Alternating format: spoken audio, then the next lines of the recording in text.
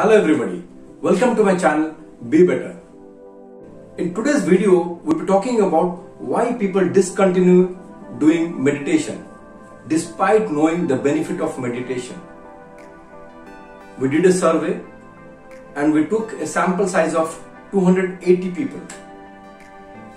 The moment we asked, they were interested for meditation, they continued meditation and they left meditation. Maybe few of them left within 7 days, few of them left within 1 month, few of them discontinued after 1 year.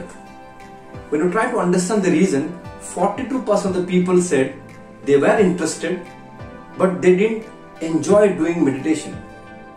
And 22% of people told they were doing meditation but actually during this period of meditation, their awareness was getting drifted. That means they are not able to focus doing meditation. Then my question is that what is meditation? Meditation is the process of continuous focus for a prolonged period of time.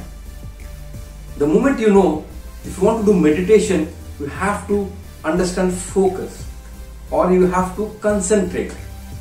Imagine I am asking you to multiply 25 into 32. Will you be able to do it?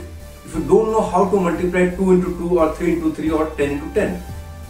Similarly, if you want to do meditation, definitely the first step is that you have to understand how to stay focused or how to concentrate. To understand this, there are two aspects. One is your mind, where you have all the things. You have love, you have hate, you have science, you have psychology, you have a lot of things in the mind. And the second is your awareness. Wherever awareness goes, energy flows. Wherever energy flows, there is a vibration. And wherever there is a vibration, there is a frequency. So your awareness goes to that part of your mind and picks up those feelings and bring it back to the present. So that means you actually want your willpower so that your awareness stays focused toward the object, toward the thing which you are actually doing.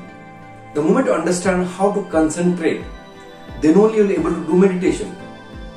The moment you start asking the same set of people this question, that now if you practice concentration, if you practice how to stay focused, then will you be able to do meditation? You won't imagine, 89% of them said yes. That means what? They had the interest, but the skill set was not matching their interest.